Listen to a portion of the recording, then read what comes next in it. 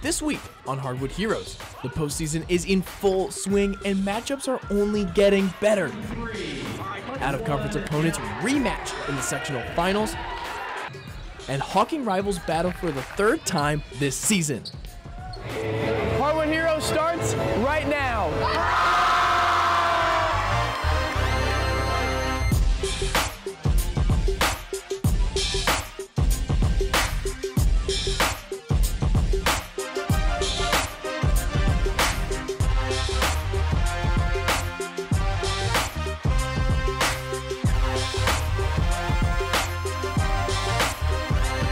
Further and further we go through the brackets, and the competition is only getting tougher.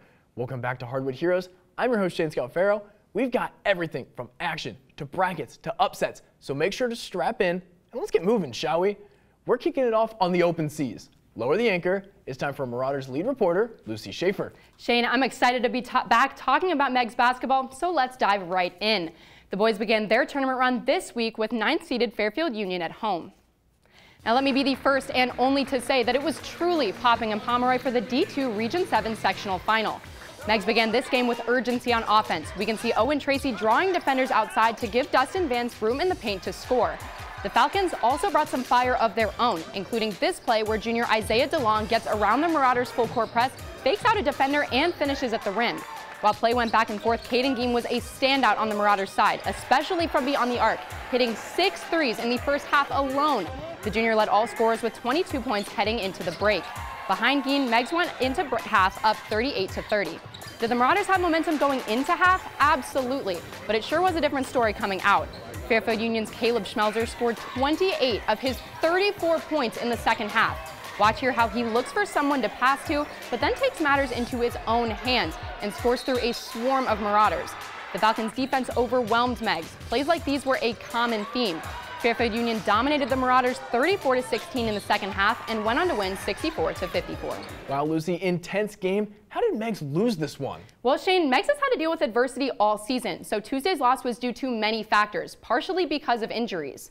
In their third game of the season, senior Braylon Harrison went down with an ACL and MCL tear in their first game against BC. Freshman Reed Brinegar broke his hand against Trimble less than 2 months after ending his season.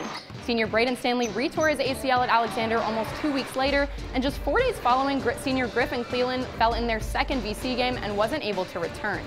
That was a huge factor for Megs, but what else led to their downfall? So Megs only had 6 guys on rotation all game. Because of those injuries, they only had 1 senior on the court in Conley Burnham. It's easy to get exhausted when you don't get much of a break. So with Burnham at the helm, who else helps take some of the pressure off? We mentioned Caden Geem's performance. He led this team and will continue to do so next year as a senior. Big man Dustin Vance will also be returning. He had 14 points and 5 rebounds on Tuesday. Outside of Geen and Vance, give us some names to look out for next season. So we've seen several young players on the court. Reed Brinegar will come back from his injury, and Landon Dewees and Owen Tracy have made quite the impression as well. Not to mention that these guys are all freshmen. Coach Hill told us post-game just how much pride he has for his team. So I couldn't be more proud of the kids, and I asked them one question when we went to the locker room. Did you leave it all out on the floor? Every one of them said yes. Yeah. Head coach can't ask any more out of their ball club. It's been a pleasure covering this team, and we're giving our best to those injured players. Absolutely. Hope everything is smooth sailing for them. Thanks for the great work, Lucy. On a different voyage, the Vikings had a matchup with a familiar out-of-conference opponent. Let's bring in Vikings reporter Natalie LaFleur to talk this heavyweight battle. Thanks, Shane. I witnessed heartbreak on the Hardwood for Vinton County this past Tuesday as they fell to Jackson. In this sectional final matchup, BC was looking to find postseason success against a team they defeated 67-51 on February 10th, but these dreams were crushed by Jackson as they set the tone early in the game and never looked back. Jackson jumped ahead to an early lead, holding Vinton County to 4 points in the first quarter. So it seemed the Vikings weren't on their A game, but what exactly led to that? Well, the Vikings were turnover prone, which left the Ironmen with chances to capitalize. The more Jackson scored, the more hyped up the Ironmen got. BC scored a total of 11 points in the first half, which is the lowest they've been held to all season. You mentioned the Ironmen were fired up, but it seemed like they were having a heat wave. You're absolutely right, Shane. The energy was rippling throughout Jackson's gym. Their student section relentlessly cheered and chanted all night, which fed the fire of Jackson. The Ironmen's aggressiveness led them to defeat Vinton County 48-28, and the Vikings' historic season came to a close. Head coach NJ Kite is sad to see his 9 seniors go and wishes them the best in their futures. I'm going to miss just not having practice with them tomorrow and getting to be around the team. So that's how much I love this group of guys. You know, I know our seniors are going to be successful with whatever they wind up doing, and I hope they know I'm always here for them. Some young Vikings definitely have some big shoes to fill next season. They absolutely do. Can't wait to see how they reload. Thanks for great work, Natalie. Our first fan vote was definitely an upset, with only 19% of you guessing right on Jackson taking down Vinton County. Make sure if you want your vote counted, head over to our Instagram stories and vote on as many games as you'd like. In our second matchup, 43% are riding with the Bulldogs to take down Circleville. So let's see how they did, shall we? The Lady Bulldogs are rolling in on an 8-game win streak and look to keep that momentum going. Let's see if they did just that. Athens reporter Luke Schmidt is here to fill us in. Shane, Athens traveled to Chillicothe to take on 2-seeded Circleville in the district semifinal. For the second season in a row, the Lady Bulldogs found themselves in a tough challenge looking to advance. The Tigers started off hot. Point guard Gabby McConnell dished the ball off to Maddie Blakeman, who knocked down a 3 from distance to put Circleville ahead 7-0 after the first quarter. Ella Chapman ended the scoring drive for Athens, weaving her way past Tiger defenders to make a tough shot in the paint. Speaking of scores in the paint, Maddie Blakeman had 11 of her 16 points in the first half for Circleville and bullied defenders down low to put the Tigers up 18-10 at the half. Athens struggled to gain momentum throughout the game, but their offense was rooted in Bristol Stump. Stump finished with 12 points and hit a barrage of threes to keep Athens within striking distance of the Tigers. Circleville held off the Bulldogs' comeback, and senior Faith Yancey went coast to coast to silence Athens in the final seconds of the game, winning 50-35. A tough loss, but let's dive deeper into where things went wrong. The Lady Bulldogs found their footing in the fourth quarter, but it was too little too late to spark a comeback victory. Athens locked down the Tigers' leading scorer Maddie Blakeman of 5 points in the second half of the game, but could not seem to find any answer on offense. Circleville held Bulldogs guard Asa Holcomb to a mere 6 points and forced Athens outside of the paint. Shane, we've seen this team thrive in the paint all season long, and the Tigers' 2-3 zone forced the Bulldogs to take some tough shots from three-point land. Athens found their rhythm and scored 16 points in the fourth quarter, but their heroics were not enough to close the gap. Despite the tough loss, there were a lot of bright moments throughout this season. Yeah, the Bulldogs won the TVC Ohio for the first time in 9 years, and they had a strong showing against Waverly in the first round of the tournament. Sophomores Quinn Banks and Olivia Smart emerged as key players for Athens this season and only have room to improve. This team has gained some crucial experience that's really going to help them next season. Shane, the future is bright in Athens. 4 of the team's starters were sophomores this season, meaning next year they'll retain the same group of key players, including Asa Holcomb. Athens will head into next season hungry to get back to this point and advance to the coveted district final. Yeah, we'll see if they can come back stronger. Thanks for great work, Luke. That's a wrap for our teams in Division 2, but there's still plenty more in the division to get into. Tim is here to break down everything D2 from top to bottom. Shane, we saw a couple of surprises this week in tournament play, so let's dive in. We start on the girls' side of the tournament. Circleville topped Athens 50-35, and the Tigers will advance to play the Sheridan Generals in the Southeast 1 District Finals. Over to the boys' Southeast 1. The Megs Marauders suffered a 10-point loss at the hands of Fairfield Union on Tuesday, ending their season. And staying in Division 2 Southeast 1, Jackson defeats Vinton County in the sectional finals. The Ironmen get their revenge on the Vikings just 11 days after they beat VC in the regular season. So now we've gone through the first tournament breakdown, but the tournament is going to look a little bit different starting in the fall. I had the chance to explore how the new format will take shape. On February 15th, the Ohio High School Athletic Association Board of Directors approved a proposal that will expand the number of divisions in 7 varsity sports starting in the 2024-2025 school year. Boys and girls soccer, girls volleyball, boys and girls basketball, baseball, and softball will all expand from their current 4-division setup and will allow for up to 7 divisions in each sport. According to Tim Street of the OHSAA, the decision for change has been in the works for years, but started to pick up last summer. The conversation really started heavily last summer, and they talked about it a lot throughout the fall, and then that led to meetings with all of our member school groups in January, and they felt like they had everything they needed to go ahead and move forward with a vote at their February meeting. The press release from the OHSAA provided a scale for determining the number of divisions in a given year. The largest 64 teams will be Division I, the next largest 64 teams will be Division II, and the remaining schools will be evenly distributed among the remaining divisions. For Athens Athletic Director Eric Schultes, he says the change will create better opportunities for the student athletes. We felt like it was a better opportunity to provide more chances for kids to compete. And it's not even about winning a state championship, but when you know you're competing against a team that you can't even compete with in the first round, and it makes it frustrating for those schools and students. The plan for how each tournament will look has not yet been finalized. Boys and girls soccer and girls volleyball will be the first sports to take on the new format coming in the fall. To read the full press release, along with other OHSAA updates on the change, head over to ohsaa.org/news-media. Shane, I'll be back in a couple of minutes for our next divisional breakdown. I'll try not to have too much fun. Thanks, Tim. Let's keep it rolling with Nelsonville York and their first tournament game against Peebles. Let's bring in Buckeyes lead reporter, Donovan Varney. Thanks, Shane. This young Buckeyes team fought tooth and nail at their home court against Peebles on Monday night, earning them a 44-34 victory in the sectional semifinals. Things got off to a slow start in Ben Wagner Gymnasium. Peebles took an early 8-7 lead, forcing NY to play from behind. Donovan, I went to that game with you, and things started to really ramp up in the second quarter. Oh yeah, they definitely did. NY ditched their famous full court press, which is not something we really ever saw them do during the regular season. Instead, they went to a half-court 3-2 zone. And it worked out pretty well. It was a set they haven't shown much of the season, so Peebles wasn't prepped for it.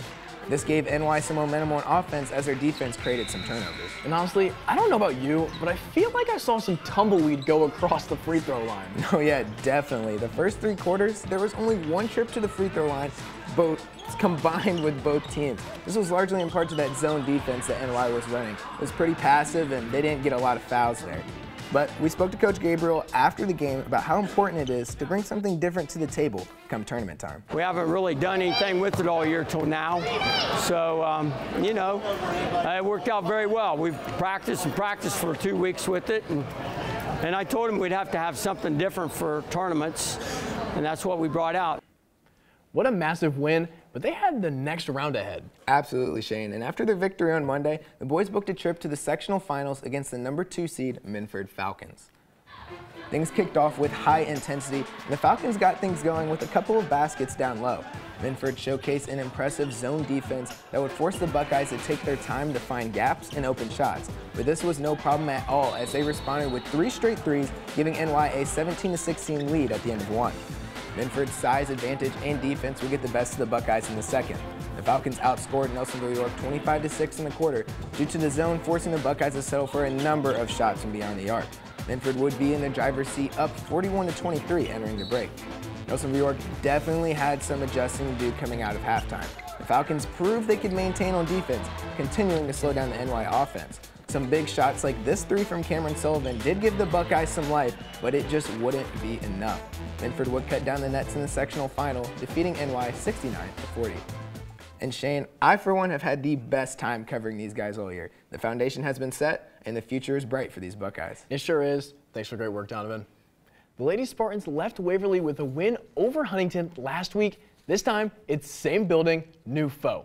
Alexander reporter Zach Swazinski was here to see if they did it again. Shane, this was a big game for Alexander as the Spartans faced off against the Portsmouth West Senators, falling to the 3 seed 42-31.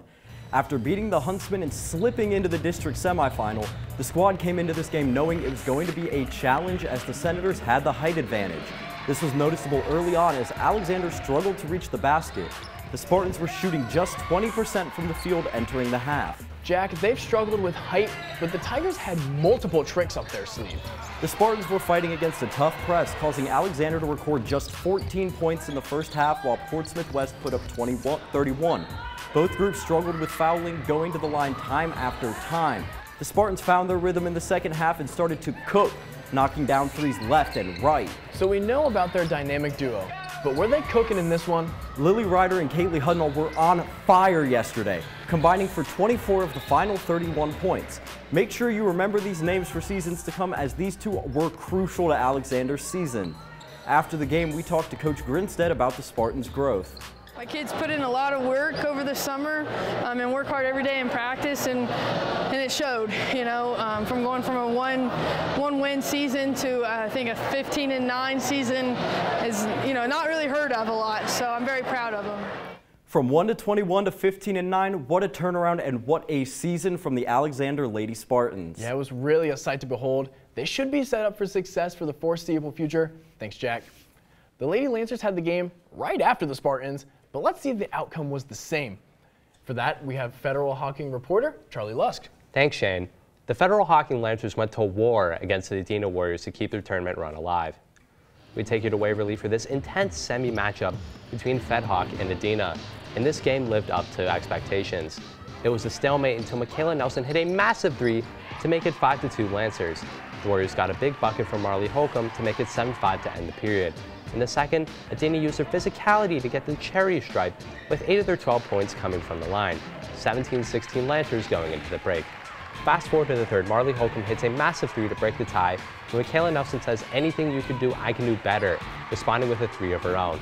32-32, 7 minutes left, season on the line. Brenly Cottrell attacks the rim to start a Lancers run. Takira Walker then makes a beautiful pass to Taylor Sneddon to extend their lead. Right after this, Brenly Cottrell swipes JC Smith and gets a breakaway bucket to force the Warriors timeout. The Warriors couldn't recover from this run, causing the Lancers to win 48-36, and Coach Cottrell could not be more proud of this squad. It says we've grown up a lot in 24 games.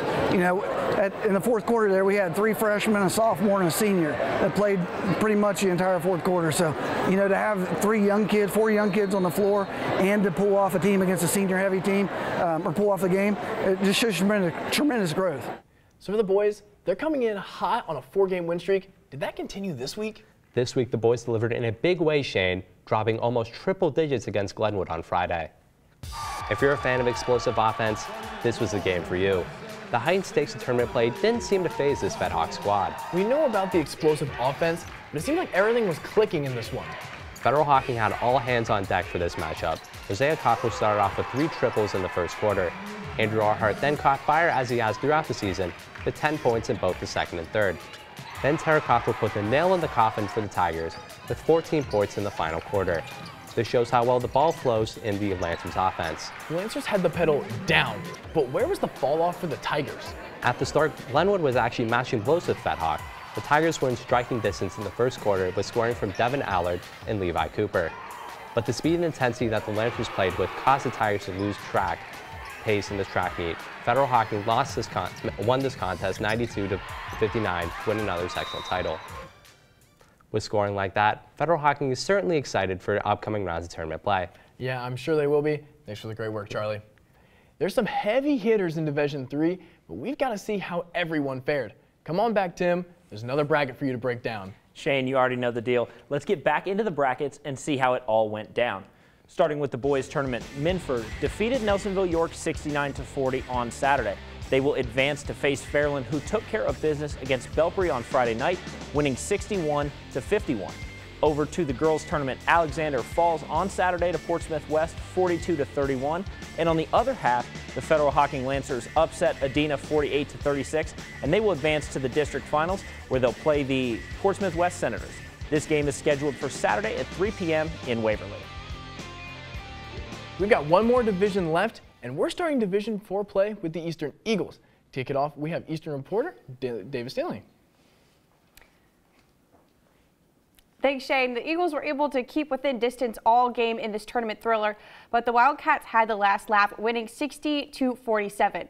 In Eastern's game against Alexander last week, the Eagles perfectly orchestrated the 2-2-1 press to create turnovers and takeaways, but this time the results were much different. In fact, Eastern allowed 25 points with no press and 35 in the second half with the press applied.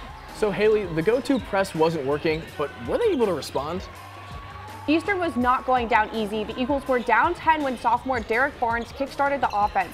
Barnes had 3 triples in the third quarter and ended the night with 15 points on 5 three-pointers. Barnes led the rally effort for Eastern and cut White Oak's lead to just 3 points at the end of the third. So did this resurgence help them get the win? Unfortunately, the Eagles could not keep the magic going in the fourth. The Wildcats racked up plenty of steals and scores in transition. A large reason for these turnovers was White Oak senior Weston Blair. Blair's scrappy play propelled the Wildcats to win. The senior forward scored 8 points in the fourth, while Whitework outscored the Eagles 18-7 in the final frame, ultimately ending the Eagles' season. Eastern head coach David Kite said this was a learning year for the Eagles, with 4 of their 5 starters returning. The Eagles look to develop going into next season. Yeah, only time will tell. Stick around, Haley. Gonna need you for one more round. Looking for some more TVC basketball? Head over to Facebook and Twitter for game recaps and updated weekly conference standings. Instagram has you covered for highlights and action shots throughout the week. And for written content from every game, woub.org/heroes is the spot to go. It's always been said that beating a team 3 times in a season is a difficult task, especially because the third rematch tends to mean tournament time. We've got Trimble lead reporter Haley Hollinger to tell us if the Tomcats were able to do it. Yeah, Shane, well, before we can get into that, we have to look at some points from Trimble's last game against the Miller Falcons that might trigger some deja vu.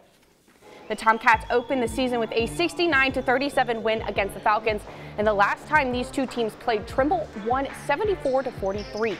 Turnovers were a big talking point in that game because the Tomcats only had 11. Another thing we talked about was Trimble's bench. While they have 6 seniors, they also have younger guys who are essential to the team's chemistry, and that became evident in the Tomcats' second win against the Falcons. Miller was also partial to the 2-3 in that game, which, as expected, made a comeback in round 3.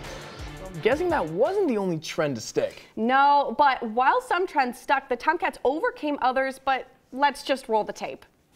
Early on, Trimble got a lead, but once they subbed their starters out, that's when Miller hit back-to-back threes, and that was their first and only lead of the game. Now we gotta look at Tomcat Chase Patton because he brought the heat after that with 7 rebounds and 7 points to finish out the first quarter. So did the Falcons keep running that 2-3? Trimble handled it a lot better than they did last time, especially in that second half. They got into a different triangle variation than they usually do, which created a lot of good opportunities for their offense. On top of that, their loyalty to the man press really paid off. They wore Miller down and they held them to just 9 points. So it sounds like they were able to right some of the wrongs from the last game, but what about the deja vu moment you mentioned earlier? Well, get this. In their last meeting and this past game, the Tomcats only had 11 turnovers. They handled the ball well, and in turn, they found the rim more often. Michael Clark must have chose number 22 for a reason because he had 22 points to help his team along to their 70-39 win. And with that, Trimble won the sectional and will advance to the district semifinal against Portsmouth Notre Dame, next Thursday. Yeah, but funny enough, they weren't the only ones with a game like that. We've got Charlie Ehlenfeld, Waterford lead reporter, to help with this breakdown. Yeah, Shane, it was exciting out of the gate. Yeah, I thought I saw you sweating after that first quarter. Well, there was some heat in the gym, and that heat came courtesy of the Trimble Tomcats. Early threes had the Wildcats on the back foot. Yeah, they absolutely did, and they went up 10-9 early, which was surprising because Wagner is usually so dominant. But once Wagner and Kendall Surrey got rolling, it was all Waterford from there. The Wildcats cruised to a 58-30 victory. But Charlie, let's go ahead and double back to that 1-2-2 defense because that's what stopped Waterford. And they couldn't really get many looks in the paint, unfortunately. Yeah, both offenses were bottled up to begin. I mean, let's take a look at this Waterford press right here. This game got sloppy early. There was a lot of turnovers, and both defenses were suffocating. I mean, look at this press right here. Yeah, and what happens when you mix intense defense is you get some mismatching, and we saw that especially with Wagner and Ing. Look right here, you got one block, and then bang, you got another one. She's just too big, man. That's just a tough matchup. And Kendall Surrey right here, 360 layup, 21 points on the night for her. She was excellent. I mean, just a total dominant performance. But we got to give Ing her flowers here because she had 16 points on the night as well, and she found ways around Wagner all night long. Yeah, Wilson saw a demonstration of the brightest stars that TVC Hawking has to offer for the present and future. Now, I assume you're talking about Surrey and Wagner, and they do make a great pair. I'm excited to keep watching them work. Me too. Their district final game against Symes Valley on Wednesday is going to be fun. Yeah, thanks for the great work, Haley. But Charlie, still got one more game to go. So for the boys, they also had a familiar opponent for the third time. Yeah, the Wildcat boys had a season sweep on their minds as the Green Machine stared down the Machine from Racine. In addition, with the winner-go-home atmosphere of a tournament game, Waterford had some additional milestones to conquer. Head coach DJ Cunningham is looking for his first tournament win. He isn't the only one. All-time leading scorer Jared Armstrong is looking for his first tournament win as well. Back to full strength for the first time in weeks, Waterford was in a battle right away. Tough games are what Finn Pennock lives for, though. This coast-to-coast layup and the and one was an impressive start to the playoff debut for freshman point guard in the sectional final. The Tornadoes controlled the pace of play in the first, using lengthy possessions to claim a 9-8 lead after one. Despite a slow offensive start, Jared Armstrong started to get hot in the second. This three was a part of an 8-point first half for Armstrong. Mid-range looks fueled Southern, and the 11 seed held a narrow 19-18 lead over the 6 seed at the half. Waterford made a major change at the break. A 1-2-2 press suffocated the Tornadoes, forcing turnovers and providing breakaway layups that swung the momentum decisively towards the Wildcats as they led 39-34 after 3. Buckets continued to fall for Waterford. Alec Johnson's running jumper continued the second half sprint of Waterford away from Southern. Late foul shooting iced the game, and Waterford claimed the sectional title 55-48. Head coach DJ Cunningham spoke about his first tournament win. You know, it's emotional to get the first one, but at the same time, I'm extremely excited for our guys. Everything that they battled this year with the adversity of losing Chip Adams, the constant injuries that we battled as a team. The Waterford Wildcats get another TVC Hawking rematch, this time the Federal Hawking Lancers. Yeah, and at the Convo should be a game that was very high scoring on the biggest stage. Thanks, Charlie. With that Waterford game, that leaves us with the final bracket to finish out with Division 4. Tim, you better make it a good one. Oh, I gladly will. These are some of the best brackets in the entire tournament, so let's not waste any time getting started. Starting with the boys Southeast 2, Trimble takes care of Miller 70-38 in the sectional finals. They will advance to the district semifinals and will take on the 4th-seeded Portsmouth Notre Dame. Over to Southeast 1, Federal Hawking puts up 92 on Friday against Glenwood, and they've got a date with TVC Hawking rival Waterford. The Wildcats snuck out with a win against Southern on Saturday, 55-48. The Wildcats have back-to-back conference games to start their tournament run. And last but not least, the girls Southeast 1. The Waterford Wildcats defeated conference foe Trimble 58-30 and advanced to the district finals. Their opponent, the 4th-seeded Sims Valley Vikings of the SOC. That game is scheduled for Wednesday at 6:15 at Wellston High School.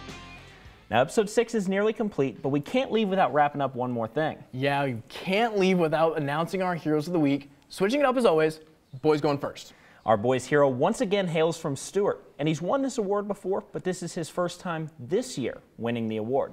Our winner, senior guard Tarek Cottrell. The Lancers put up 92 points in the sectional finals, and Cottrell could not be stopped. Short range, mid-range, and long range, he can shoot from anywhere, and when he does not miss. Yeah, you said it, Tim, and make sure to watch out when he gets hot. You're going to get burned. Friday night was another 20-plus point performance for Cottrell, and he assisted on 7 baskets as well. Good team offense requires a good point guard, and luckily for FedHawk, he's got him covered. And don't forget about defense. Tack on 3 steals, and there's a clear picture of how he helps this team flow. Now for the girls here of the week, we have someone who helped lead her team further into the tournament. And let's just say it wasn't a slow week in the Cottrell family. It's Lancers' Brentley Cottrell. Cottrell was hitting from everywhere on the floor and was a massive part of FedHawk's win over Adina. She may be small, but wow, is she mighty. She's shifty and she's quick, and nobody seems to be ready for it. And if you look away once, she's taking that ball and heading the other direction. Now let's get into the stat line. Count them up, 23 points, 5 rebounds, and 4 assists. She was absolutely dominant on the offensive side of the ball. And I'd say she was just as dominant as well on defense. 8 steals and a block. We've been saying it all year, but she is a force to be reckoned with on defense. And now we're coming down the final stretch of the season. Players will only have a couple more opportunities for that signature performance. Yeah, and with so many teams left, the competition only narrowing down. Well, that's all the ball we have for this week. Be sure to stay up to date on our Twitter and Facebook page for your weekly TVC updates. Thank you, as always, for watching. And of course, we're reminding you to be heroic.